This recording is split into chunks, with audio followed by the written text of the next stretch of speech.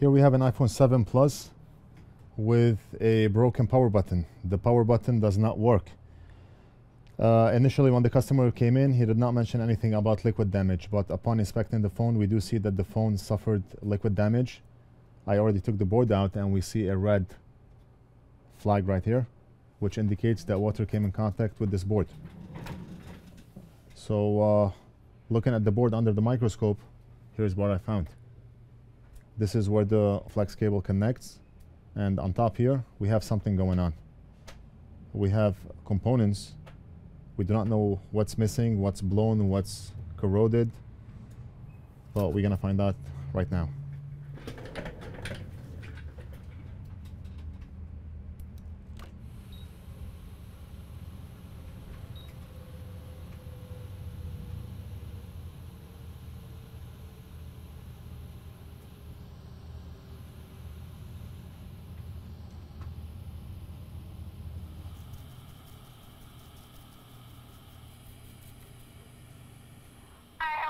All right. I have my iPad to get repaired. But I'm not gonna be in town until Monday. So let's go ahead and see what those components are for. All those components are filters. Okay, let's test and see if the filters are good. Put the meter in continuity mode. This is good. This is good. This is good. All the filters tested good. Maybe the corrosion on the filters prevented the power button from working. Could be. Physically, I do not see anything else wrong with the phone.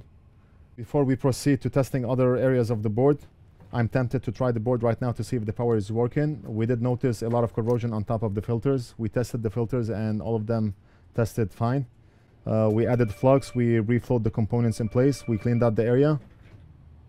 Basically, the board looks clean all over. The only thing I found wrong was the top here. Maybe liquid spilled through the earpiece and it came over here, but the rest of the board, I did not see any signs of liquid.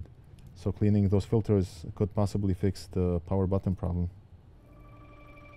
Hi, I don't know if you remember me, but my name is Nicole and